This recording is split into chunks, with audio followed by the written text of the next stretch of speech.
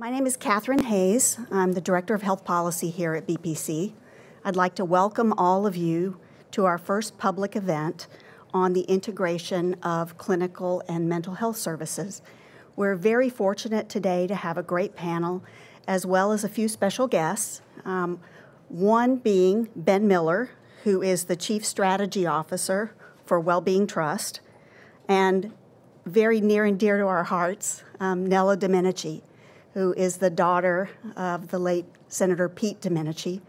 And for those of you who knew him, he was a tremendous advocate of mental health in the Senate and after he came to be a leader at the Bipartisan Policy Center.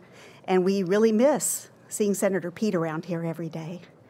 But with that, I would like to introduce Ben Miller, and then Nella, if you will follow him for remarks after that, and then we will welcome a panel to the stage and get going today. Thank you so much.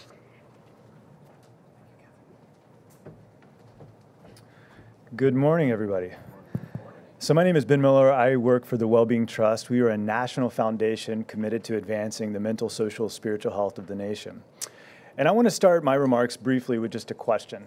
And I want you to think about this question because it actually will have a pretty significant impact on the discussion that you hear today. If you were in charge of redesigning healthcare, what would it look like and how would you ensure that mental health was a part of it? Yeah, easy question, right? Just think on that for a second, because what we in essence are doing is trying to figure out new strategies for a new paradigm of health. The construct of health has been totally insufficient when we tease apart mental from physical and we talk about things as discrete categories instead of how people actually present, which is as a person who has health. One person every 4 minutes dies in this country from drug, alcohol, or suicide. One person every 4 minutes.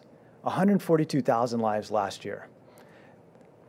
My advisory board chair says that once you realize that something is not working, it is unethical to continue as if it is. I think we have an ethical, if not a moral dilemma on our hands, my friends. It's an issue of justice. It's an issue of race. It's an issue of equity. It's an issue that actually is much bigger than some of the things that we actually give it credit for. But rest assured, we will get there. It's going to require all of us, each of us in this room, those of you that are in this room that represent various organizations or have leadership positions, it's on you to help us figure out how we can transform health to make sure that we get the mental health and substance use piece right. If we don't do this, unfortunately, I think we might continue to have wonderful panels like this for the foreseeable future. And as much as I love coming to events like this, guys, I think we've got to fix this now. So let me take you back to 1957 just for a second. 1957, there was a report released called the Folsom Report, and it highlighted a couple of things at once. One, it highlighted that many of the solutions that we're trying to solve are actually already in community. That community has risen up, held hands, and said, here's the things that we know work for us. That's number one. Number two, the other thing that the Folsom Report highlighted was that it's not just about health care. Now, that's easy to say in 2018, not just about healthcare, but truly, folks, we've got to think of ways that we can integrate the mental, the social, the spiritual, all of that together. That's why we do as a foundation what we do, because we understand that it's much more complex than just simply creating another clinic or another bed or another floor to your hospital. That health is the foundation for achievement, and if we're really going to truly try and help people achieve the goals that they have for their life, we have to fundamentally rethink that construct of health. So thank you so much for being here. Thanks for being a part of our dialogue today, and I will turn it over to Nella.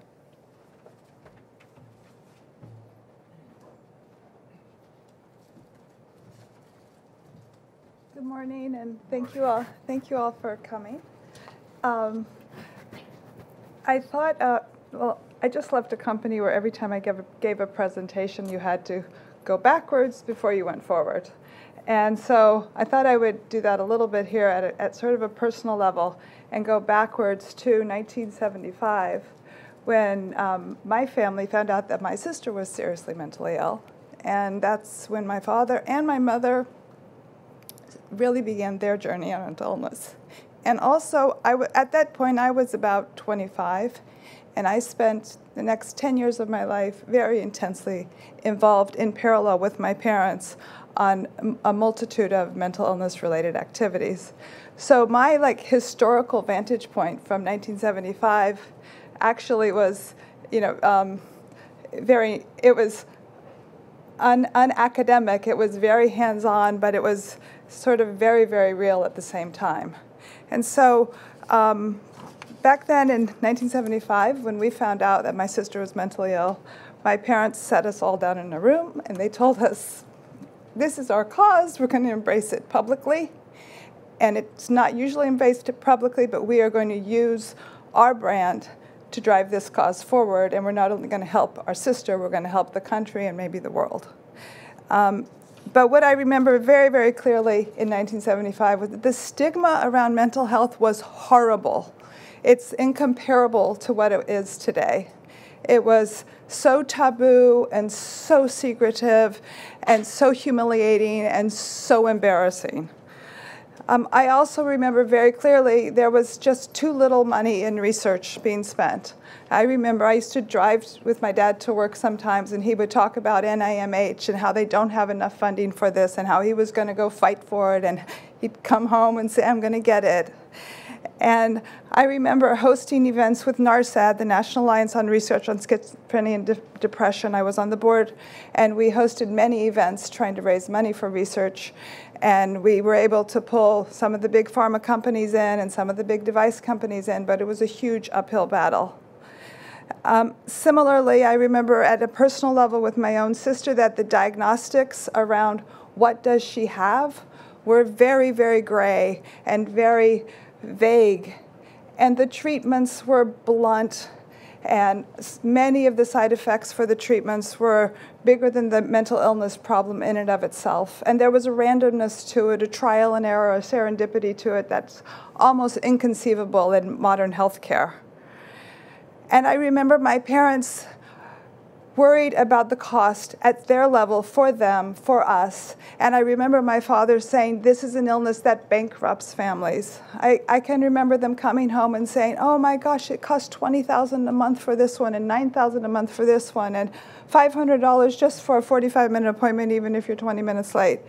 And they were just torn by that, not only for themselves, but thinking about all the families that they knew could really suffer financial crisis because of the illness of one child in that family. So I constantly kind of look at those 5 threads, right? Stigma, research, diagnostics, treatments, and cost, and think, how are those 5 boulders being pushed up a hill? How are we getting better in all 5 of those areas? And when I step back today, obviously the stigma is much, much reduced. We have people like Michael Phelps talking about depression. There's posters of him everywhere. We have people like my father and mother who are welcome and happy to be open about it. The research is much, much higher from both the private sector and the public sector and the nonprofit sectors, a theme I want to keep emphasizing. Diagnostics are still vague, honestly. There's a lot more precision, but it's nothing that we shouldn't be settled with the level of precision. It's still very much trial and error. And the range of treatments has bloomed and blossomed, but the availability of those treatments is still very expensive and still not accessible to many, many people.